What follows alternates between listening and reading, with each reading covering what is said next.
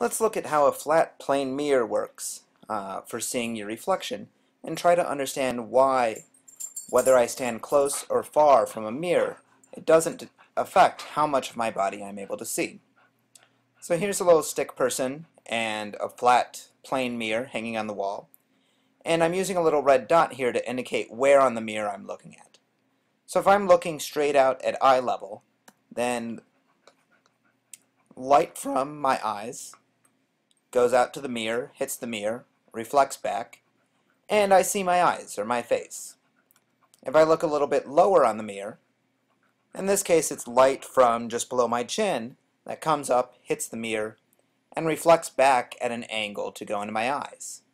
There's of course light from other parts of my body hitting the mirror, but they hit at different points on the mirror and at different angles.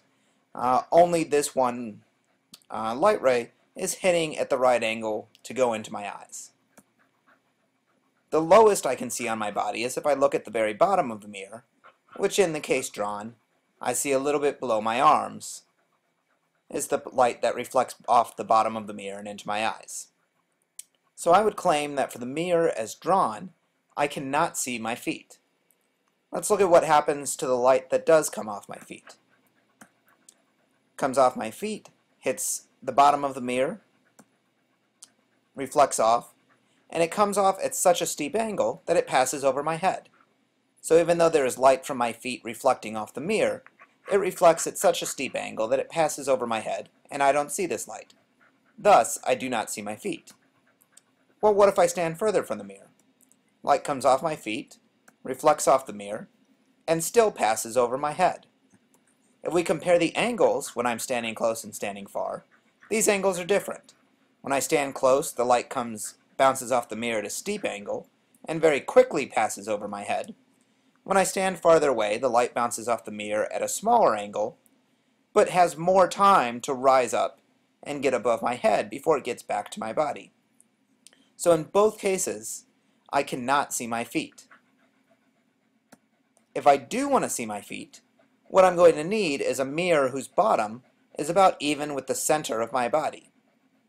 In this case, light comes off my feet, hits the bottom of the mirror, and bounces off at the correct angle to make it into my eyes, rather than passing over my head. If I'm far away, the same thing happens.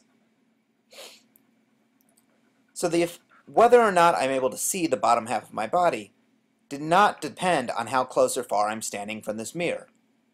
What it depended on was how far down the bottom of the mirror comes.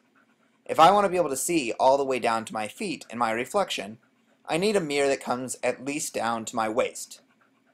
Down to my waist or any lower, and I will be able to see my feet. If the mirror stops above my waist, then the light from my feet will reflect off the mirror at too sharp of an angle and will pass over my head.